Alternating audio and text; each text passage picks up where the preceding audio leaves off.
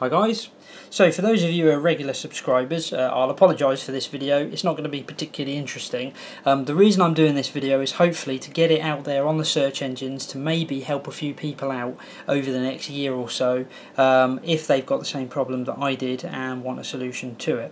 What I'm doing is talking about an old product, the Tmotor MT2216 motor.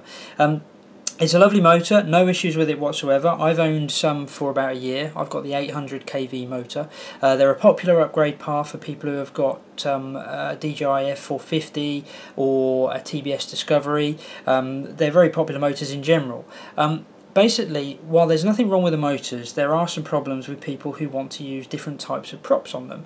Now, if you're using your Graupners, if you're using your APCs, then there's no real issue whatsoever with them. My issue that I had with them is when I went to use the Tmotor carbon fibre props, the 11x3.7s. The specific problem that I had was that the stock motor mount, the prop adapter, is not suited to these whatsoever. Now in the box it didn't say anything about that, either in these motors or in the blades. When you go onto the website, it turns out that if you want to use these blades, you are supposed to buy a full set of completely different prop adapters at about £12 per corner. Now I found out the hard way, unfortunately, by trying to use the original prop adapters, which are too long, and basically when you put the little adapter ring in, slides on absolutely fine, but hard to see. You can see that the flat spot down the bottom here just isn't tall enough, and even if you use the provided washer, that actually, when you do it up with a nut, it gives you an element of grip, but what you don't realise is it is not gripping fully on all of the blades. I found that two of them were fine, and I then found that two of them were still loose, all the way to the point where when I thought I was confident with it, they slipped 200 feet in the air, fell out of the sky, damaged my Zugong, destroyed two of the blades, which at the cost that these blades come at is a little bit harsh. So what you actually have to do, despite them not giving you any warning on it, is you have to buy the PA004 and PA003 adapters. Now what they are shorter versions of the originals. So this is the original, that's the adapter. You can see the smooth surface at the bottom is much shorter. You can see also that the thread itself is shorter. They're both M5 threads, but the idea of these ones is that they're knurled at the bottom, so there's a grip on them. If I just focus. And when you then slide these props on there, you can hear it's got something to grip against. Most importantly though is they are counterclockwise and clockwise rotating, so when you put them on the correct corner, it means that as your motor is spinning clockwise, it will be tightening up the nut on the top of it, thus preventing any slippage. Should be gripping really nicely, and since I've had these on my Tmotors, they've been no problem whatsoever. So that covers that little thing there, so no major issue there, and again it's something that a lot of people have discovered. The thing that I wanted to talk about is, I wouldn't necessarily say it's an unknown thing, but it's a lesser known fact that Tmotors do actually do a prop adapter for the MT2216 which suits people who like the DJI blades. Now the Phantom 2 blades seem to have become a bit of a revolution in blade style.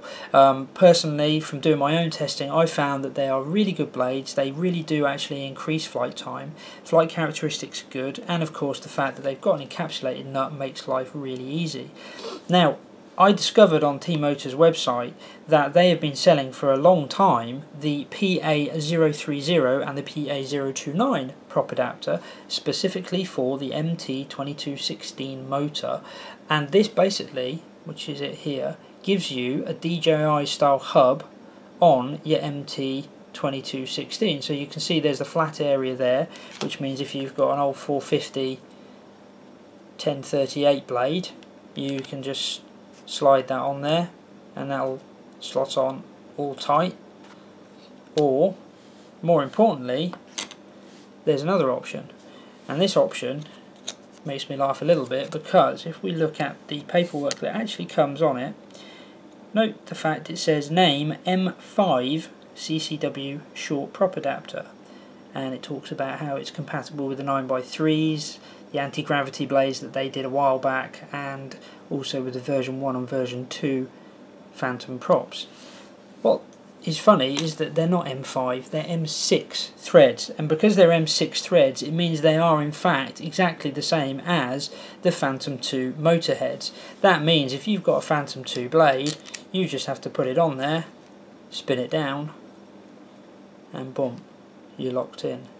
And what that means is that it opens you up with your Tmotor MT2216 motors to the possibility of using Phantom 2 blades, the 9-inch versions, the identical but grey versions of the E300s, and, while not tested, also I believe the E600 blades, which are the 12-inch versions, because I am fairly sure that they are the M6 thread as well. Also, if you did want a slightly bigger one, then of course you've got the option, as I've shown before, of using the 1038s, which are the 10-inch blades that come with the F450, and these are still very nice props in my opinion. So anyway, like I say, for the people who subscribe regularly and have made it this far into the video, thank you very much for watching. Not particularly fascinating. Like I say, the idea is that I could not find these PA030 and PA029 parts anywhere in the UK. They're on the Tmotor site, but you can't buy them directly from them. I went to Electric Wingman, Electric Flight, Quadcopters. They all had the short shaft ones for the carbon fibre blades. They all had those available, although not necessarily in stock. But no one seemed to have the PA30s. I don't know why that is, but anyway, the point is they are out there. If you're in the UK and you can't find them, then what you want to do is go over to America, in fact, not actually physically, but go to Ready Made RC, which is where I got mine from. I think it ended up costing me about 40 quid, which, given the fact that they're about £10 per corner anyway for the standard ones, isn't too bad. I ordered them on a Monday, they arrived on a Friday. Shipping was very reasonable from that point of view because they're small parts, but it is a source of these items that are in stock. So if you're a fan of the DJI blades and you've got yourself a set of MT2216 motors, then this is the option for you. Grab yourself the PA030 and 029s whilst you still can.